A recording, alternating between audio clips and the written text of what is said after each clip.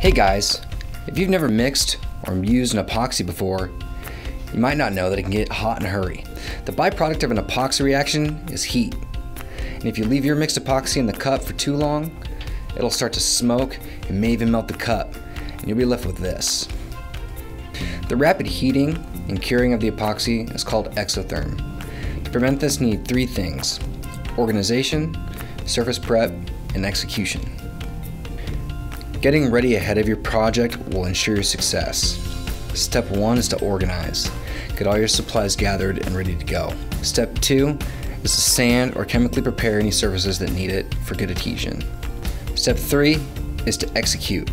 Move swiftly and efficiently through your project, which should be easy since you've gotten organized beforehand. Keep in mind that epoxy does get hot in the cup, so only prepare and mix what you can suitably use in 5 to 10 minutes.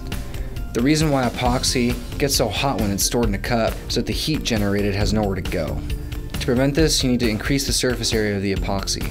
Pour your epoxy out into a tray. This will give it more surface area, allowing it to release its heat, and will give you longer working time.